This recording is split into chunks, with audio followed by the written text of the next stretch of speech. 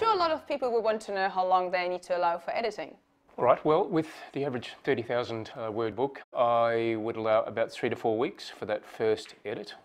We'll then ask you to respond to us within, say, 7 to 10 working days and send it back to us, and we'll then run through with another final, very quick edit actually. It's really just responding to any queries that you might have and tidying up any points that might have been missed. Next comes the proofreading stage, where another person will have a look at your manuscript fresh and pick up any spelling or grammar issues. And depending on, you know, how long you take with that process, it's about 7 to 10 weeks.